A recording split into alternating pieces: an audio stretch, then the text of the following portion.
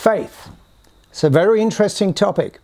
Now, faith is a spirit. That's what you need to understand first. When I talk about faith, and we're talking about spiritual faith, faith according to the Bible, it says that faith comes, and it comes by hearing, and hearing by the Word of God. Did you hear that? That's the only way it comes. Faith can only build into your spirit by you meditating on the Word of God. Faith is powerful. The God kind of faith can overcome anything. It is so powerful.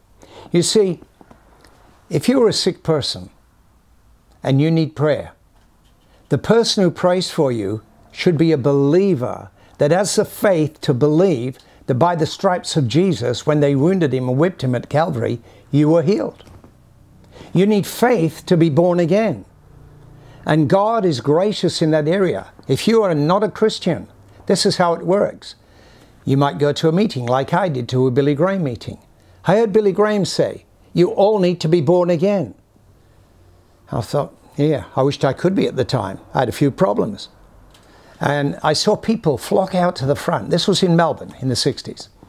And I stood there and I was fighting myself. Something was pulling at me.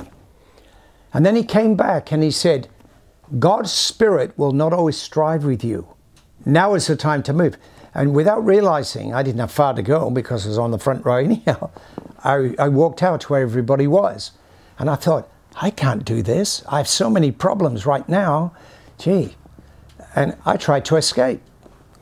Well, God doesn't miss anything. He had a gentleman saw me leaving the auditorium.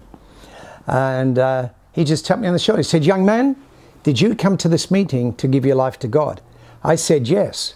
I really didn't as far as I knew, but at that point I did. He said, do you know you're a sinner? I said, oh yes, I know I'm a sinner. That's the problem. I was a good sinner. I did a lot of bad things. And he said, well, see all these people here? Several thousand there. They're all sinners. But see, Jesus forgives your sin. And when he forgives your sin, and you accept him as your Lord and Savior, a spirit of faith comes into your life. Now, of course, I didn't understand all that, but I just said the prayer.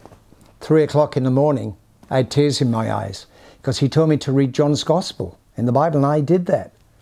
And something transformed me, and I said, God, what's happening to me? I remember closing my eyes, 3 o'clock in the morning, all alone. I had 2 tears that run down my cheeks. And a peace came upon me. Now there's a peace of God you'll never understand, which passes all understanding. And with that came a faith. It's like a knowing, a very simple. I was only a baby in Christ, I understand. But there was something there that was drawing me, pulling at me. And a man got hold of me, a good man, that was a Bible teacher. He said, Steve, what you need is to understand the basics of the gospel, what Jesus has done for you. He said, if you do, faith will grow in your heart. Because you've been born again now, faith has begun. But faith will just stagnate unless you feed it the Word of God. And I thank God I got a good tutor, because he got me for a few weeks, every week, and he just taught me the Word. And I'm so thankful for him. I'll never forget this man. He's in heaven right now. And I'm looking forward to meeting him one day and say, look what the Lord has done. I've served him now for all those years, almost 50 years ago that happened. And I thank God, because faith has become so powerful.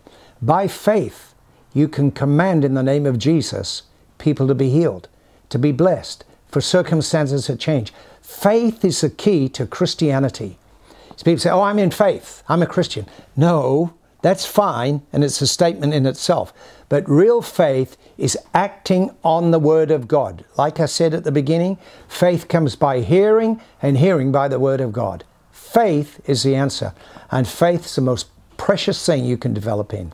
I would encourage you, watching this, ask God to develop your faith. But you know what God will tell you? Get into the Bible, make sure you understand the Gospels, why Jesus came, and then the instructions is the epistles, from the Acts of the Apostles on. And it's alive. Faith brings everything alive. Christianity is not a dead religion. Christianity is not religious. It's an act. It's faith. It's living from the Word of God right now, every day of your life. God bless you. Thank you for listening today.